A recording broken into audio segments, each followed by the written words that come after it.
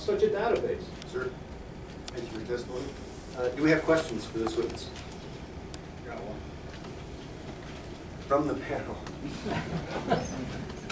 Do we have questions for this witness? Thank you for your testimony. Thank you. Now we'll take someone to speak in favor. And I normally mention this at our committee meetings that are full, and that is, why don't we just, for the sake of expediency, if you are going to be speaking in favor of the bill, if perhaps you could make just a little bit of a line, or at least have some order of how you're going to come up on this side, and if we want to keep you all separated so there's not any problems. If you're going to be speaking against the bill, if you would kind of line up on this side. That way, as each person finishes, we can just bring the next person in and just start it right up. So who's next to speak in favor of the legislation?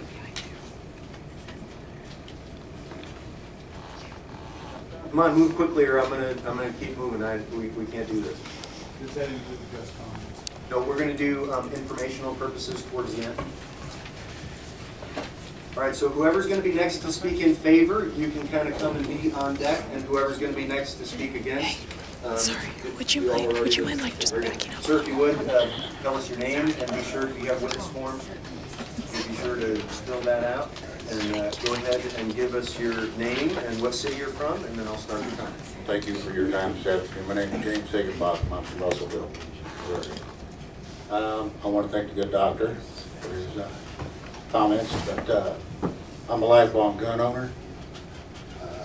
I've been in the military, had some law enforcement training, professional security, worked corrections, maximum security here in Jeff City for 10 years. Out of the 55 years I've been alive, probably 45 of those I've had guns.